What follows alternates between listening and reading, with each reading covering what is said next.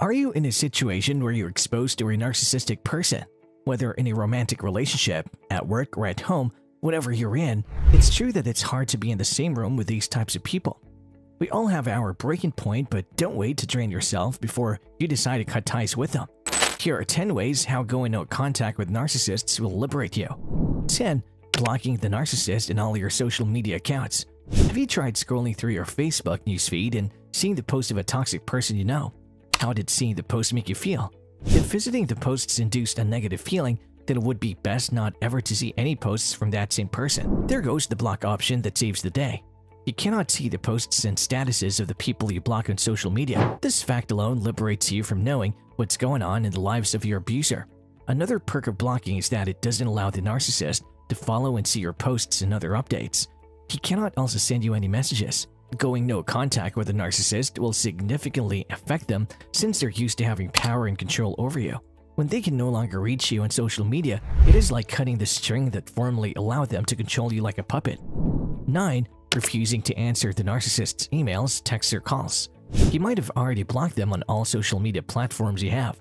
Now they might have realized that they are now blocked and can no longer see what you're doing based on your posts. Given the nature of a narcissist, however, they will undoubtedly try other platforms where they can reach you. Their next step would be messaging you on your phones. They could also try calling you if you don't answer their texts. Do they know your email? If yes, then they could also try to reach you through email. Whatever means of communication they try to use, you must refuse to answer any of those.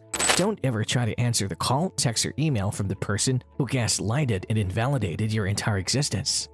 They want your attention and not your heart. That's why you should not succumb to their wants, because their ego will continue to inflate. This is for yourself. It's time to get loose from the person who caged you and prevented you from being free. 8. Changing your phone number. There's no better way of refusing a narcissistic person's messages and calls than changing your phone number. The moment you decide to go no contact, you better commit to it fully. Change your number. In that way, they cannot message or call you anymore. If they have tried to let you feel small many times in the past, being unable to contact you will step on their ego and make them frustrated. Let them be furious. Let them feel when they're supposed to feel. It's not their peace you're caring for anyway. It is your peace. Thus, do anything to pick yourself up and protect the inner peace that was robbed from you since the day you met them. 7. Changing the passwords of all your accounts. It is standard for people closely tied in a relationship to share their passwords to assure the sacredness of the relationship that both of you are trying to build. Though it's not recommended since that signifies trust is not present in both parties, still, many are doing this. Maybe you have shared your passwords with your narcissistic partner. Once you decide to stop the repetitive patterns of emotional and mental abuse, you should automatically change your passwords. By this, they cannot hack and use your private files to blackmail you. You should keep your passwords to yourself, for they should be personal and confidential. You cannot just trust anyone, even though someone is your partner.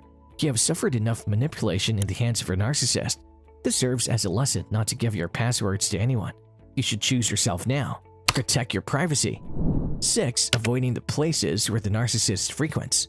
Maybe you had been together for so long that you already know the place where they frequently go. If you don't want any toxic encounters, help yourself by not going near the location of these narcissists. If you still have your things in the narcissist's residence, do not try to retrieve them. You're just trying to bring yourself to the lion's den. You're just trying to give them a chance to trap you. If they get a chance to be with you, they could use all their tactics to guilt trip and remind you of the romantic and exciting things you have experienced together. Do not believe them, because the moment the honeymoon phase of your relationship is over, they will return to the same old patterns of manipulation and gaslighting. 5. Not going to events where the narcissist is around. Aside from not going to the places the narcissists frequently go, it is better to avoid the events where they will also be around. For example, you went to the same high school together, and there's a reunion for your batch.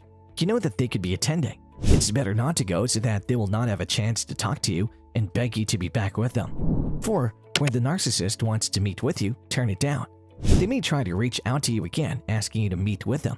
Even if it's in a public place, get together with your mutual friends or alone. Disagree on meeting with them. You know what will come next in that meetup. They will have access to you again and could tell you words that would make you feel guilty about leaving your relationship.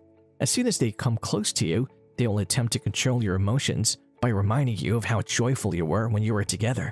They urge you to go back to those sentimental moments from when the relationship was young and you were deeply in love. 3. Not giving the narcissist a chance to know what you're doing through the people you're constantly with. The reason why you have blocked their number and from your various social media accounts is to block them from your entire life. You want to keep them out of your life. Thus, it would be better if you remain private. You should not talk about your personal life matters to people you keep on saying, like your colleagues, friends, and others. In that way, they cannot retrieve any information about you. 2. Cutting off ties with the narcissist's family and closest circle of friends.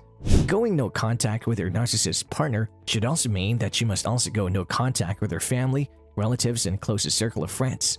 Because they're close to them, they may take their side. They might not believe that you're the victim. Maybe in their eyes, you're the evil villain trying to destroy the life of their loved one. It's not healthy for you to keep on having a relationship with them, since there will come a time that you might still be in one room because you're still close with the people you're close with. 1. Getting help from legal authorities. Are they that persistent to see and communicate with you? After all you've been doing to cut the contact, the narcissist could still show up at a place where you work or wait near your home.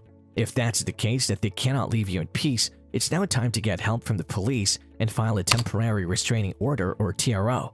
This will be the final step if the narcissist keeps bothering you like there's no tomorrow. They might find you no contact act amusing. Thus, they may continue to show up in front of you.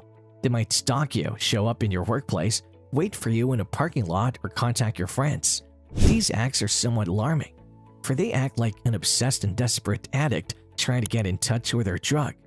Your life might be in danger if they keep doing these things.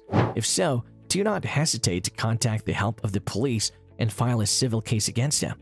This is for your own sake.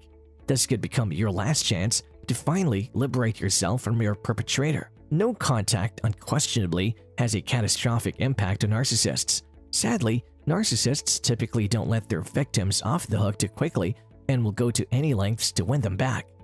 No contact is a permanent state, not something you practice for a couple of days or a month. If the narcissist knows how to get in touch with you, they will pester you for years to come.